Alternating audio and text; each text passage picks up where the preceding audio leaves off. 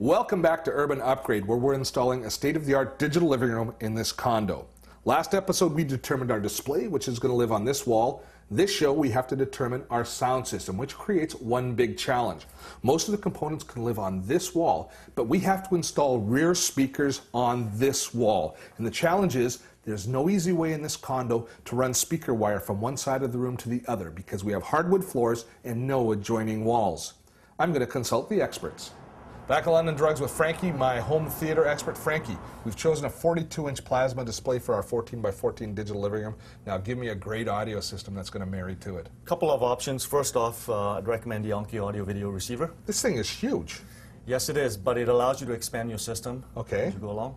Okay, so we're going to want to add more components. We're going to want to add a PVR, a Blu-ray player, a gaming system, other things as we move along. So this gives us all that expansion.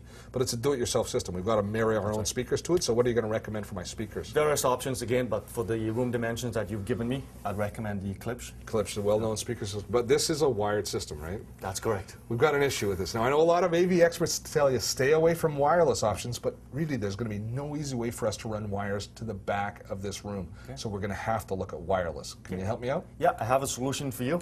I've got this Panasonic home theater in a box. Okay. And that has a rear wireless speaker system. Explain to me how the rear wireless works. The way that works is there's a transmitter on this unit that sends a signal to the receiver in the rear.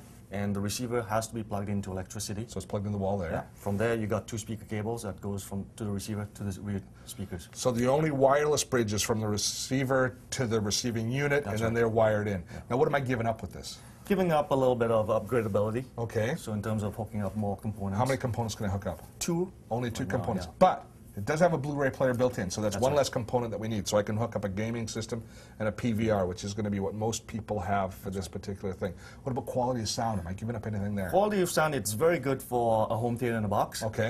You'll probably lose a little bit of punch. It's a 5.1, so we have full surround sound. All of the encoding and all of that is built in. Plus, I noticed a little bonus. It's got an iPod dock. This is going to be the best sound system in the condo, so you're going to want to plug your iPod in. So that gives us that ability as well. So we're losing a little bit as far as expandability, maybe a little bit of fidelity, but we're gaining lifestyle choice. We're gaining the ability to have a wireless system that's going to fit in place. That's the decision. So we're going to be looking at a 42-inch plasma display. We're going to be looking at the Panasonic home theater in a box. And we're going to be installing those in our next show.